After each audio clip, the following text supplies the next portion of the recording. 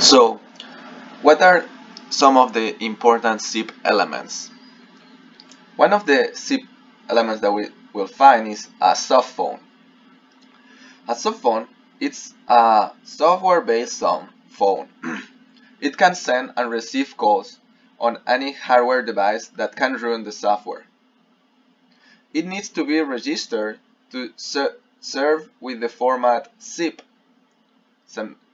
extension at serverdomain.com.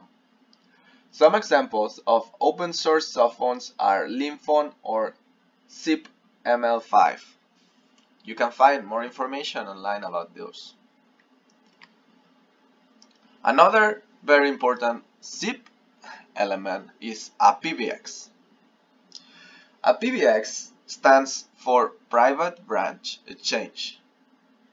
Basically, it's a private telephone network used to communicate internally or externally using different communication channels like VoIP. It provides features like transfer calls, voicemail, call recording, interactive voice menus, and call queues. And also they are used for forwarding zip messages between user agents.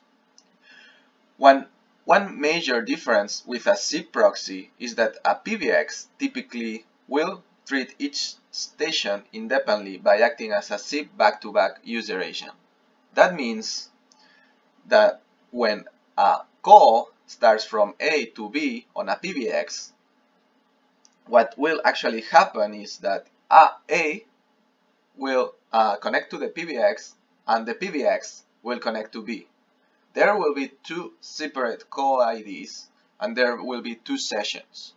The PBX will act in this case as a user agent and will respond to one, will forward the call, and will send a call as another user agent to the callee. A PBX allows you to have more phones than physical phones and allows free calls between users. So you can guess that why is so important especially in medium to big size companies. Another very important zip element is a zip proxy. As you can see in the image, a zip proxy is like an intermediate proxy between a PBX and a user agent, in this case phones. Any zip device can talk to another zip device, but in order to do that, sometimes we use a go-between called a zip proxy to begin the communication, which then drops out, allowing point-to-point direct communication. A zip proxy is configured to do tasks associated with finding the proper destination of the call when, for example, the IPs do some complex stuff like NAT traversal. The proxy server routes the request within the network to a remote proxy server or to an off-domain network such as the PSTN. In this case, it's routing into a PBX. Generally, they are used to protect the PBX from zip brute force attacks.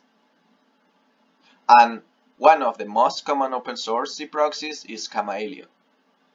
It's used its own language similar to C, and it's pretty much used only for zip related proxy.